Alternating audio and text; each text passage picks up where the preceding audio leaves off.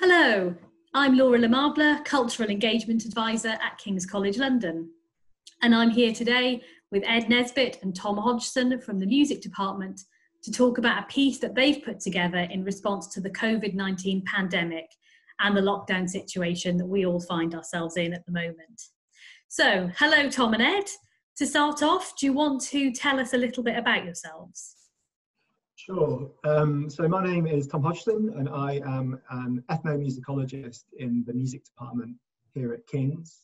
My research in times outside of pandemic focus on music in Kashmir in Pakistan.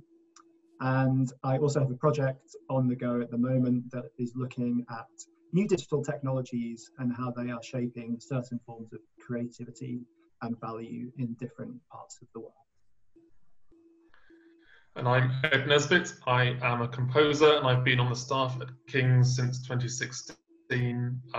One of my main interests is in vocal music, which is what gave rise to this project. Thanks, guys. So, Ed, do you want to tell us a bit more about what inspired you to create a musical response to the current COVID situation?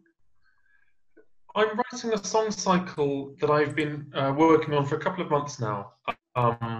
For soprano voice and piano, that wasn't originally a response to the crisis at all. It sets 26 Latin riddles by the Saint Aldhelm, who was around in the 7th century AD. And initially it was just simply a piece that I was writing because I had some time free. I couldn't leave the house. And it was really when Tom approached me to work on these together that the project became more centered around the idea of responding to the pandemic and the lockdown. Yeah, and I suppose from my point of view, towards the beginning of the lockdown, actually, Ed and I were having this conversation and Ed mentioned this song cycle, and in particular this song about a nightingale. And it was just at that time when I'm sure many people recognised this bird song outside of our windows. And I mean, I live in central London, in Bloomsbury, which is normally quite a noisy place. And it was incredibly pronounced, this bird song outside my window. And around that time, I also took delivery of some musical toys that I could do some home recording with. And the idea sort of started to kind of become quite obvious that we could something nice to do around Ed's composition and putting it into some kind of dialogue with the noises outside. Cool. So, Ed, there's obviously kind of quite a backstory to this work. What was your kind of starting point for creating this particular piece, and can you tell us a bit about the story behind it? So, I mean, I'm always interested in the distant past.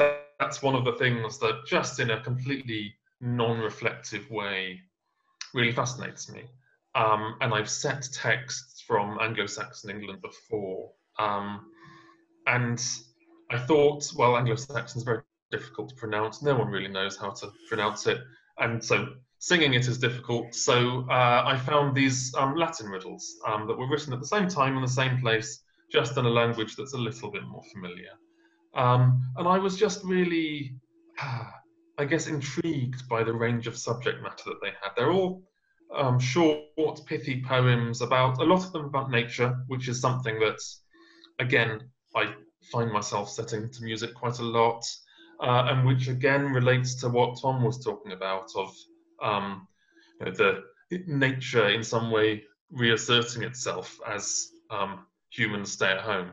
Fantastic. And Tom, can you tell us a bit about how you actually went about recording the piece and putting it together while, of course, we're all working virtually from our homes? Well, one of the things that I was quite interested in, I suppose as a challenge almost, was to think about how we can respond creatively within the constraints actually of living and working at home. So not having access to the usual recording equipment, not having access, I suppose, to the physical proximity of performance. So I felt very conscious about working within those limitations, which in a way also comes through in the recording. To do it, I made use of this little keyboard that I bought at the very beginning of the pandemic. And it plugs into my laptop and makes it very easy to input musical parts into Apple Logic, which is the software that I use. So I used that. I used a microphone to record samples of noises and the news, and created, I suppose, the arrangement in my apartment. And then it was a question of, well, how do we get the singer to record it when we can't actually go and see anybody? And I called upon a friend of mine from university called Michael Wood, who's a countertenor at Edinburgh Cathedral. And Michael found a very quiet corner of Edinburgh and sang his parts into his iPhone. So one Friday, he sent all of these audio files down to me, and I spent an afternoon listening to his voice, which was really nice, and sort of piecing it together into the final version, which you can hear today. So it was very much a kind of collaborative effort across quite a large distance. Yeah, that's amazing that you can create something that's such high quality using, you know, an iPhone and an incredible little keyboard kit. Apologies for the background noise there. That's my doorbell just went. But we're used to this now in lockdown time, so we'll just skim over that. Yeah, and actually that you've managed to create, you know, such an incredible evocative piece just using technology really is amazing. And you know, as I said to you originally when I first heard the piece, it did make me cry. Really, it is really, really beautiful, and you should be very, very proud of what you've produced. Maybe you could tell us a little bit more about how the piece sort of like fits into your work more broadly, and whether you'll be able to use it as part of teaching going forward or part of your research.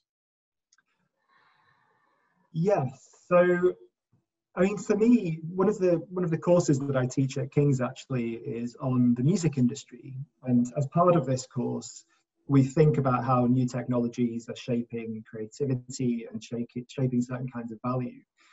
And so for me, it was almost a case of putting my money where my mouth is, and you know, thinking about, well, actually, you know, what is this technology doing? Is it liberating us? Is it democratizing? Or does it also constrain certain choices that we have to make?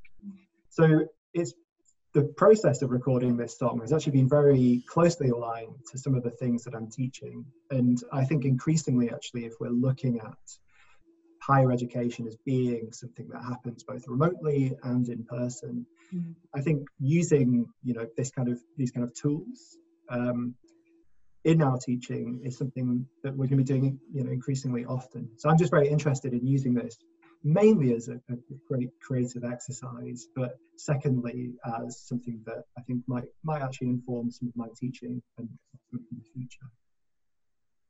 Fantastic. Ed, do you have anything to add on that side?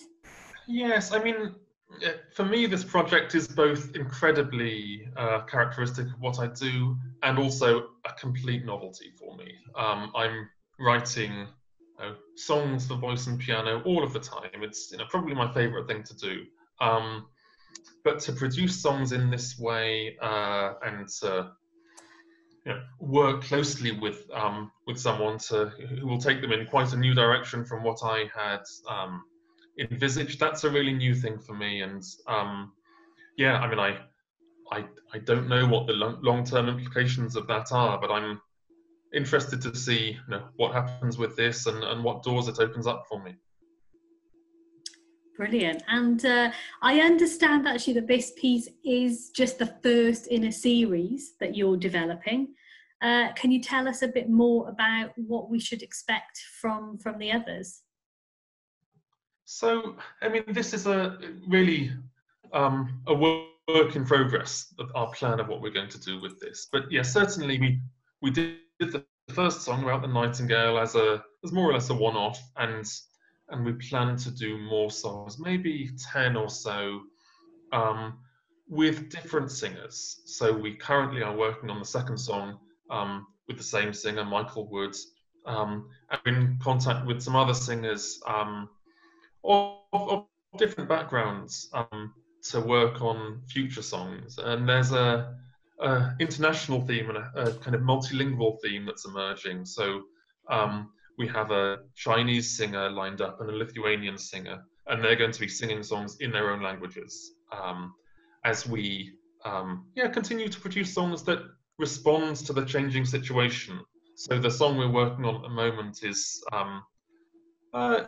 in a way, reflecting on the potential easing of the lockdown that's going on at the moment. And I think the idea is that the changing situation in the country will in some way shape the way that this project develops.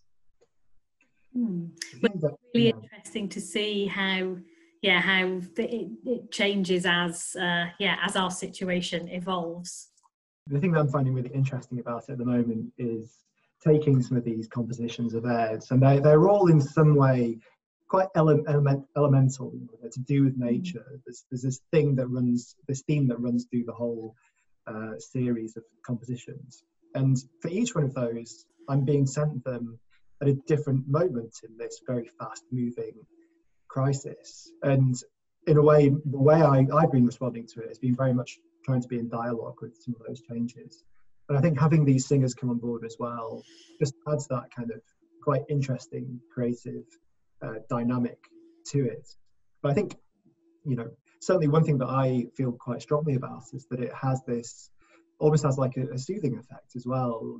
I found that making it was very relaxing. It took my mind off the news, it took my mind off the uncertainty around what's going on. And I hope that as we move through the series, that's going to continue in some way. Excellent. If the first one is anything to go by, I'm sure they will all be very soothing and relaxing, because as I say, it's a fantastic piece. Good luck with the rest of it. Carry on with the good work. And you can listen to all of the tunes as they develop on Tom and Ed's SoundCloud channel, which is soundcloud.com/Nesbit Hodgson. So yeah, keep eyes peeled there for future wonderful pieces of music to inspire us all through this very difficult time. Thanks so much, Tom and Ed, for your time and for talking us through these wonderful pieces. Best of luck with the work and the ongoing lockdown situation. Take care of yourselves. Thanks, Laura. Thanks, Laura.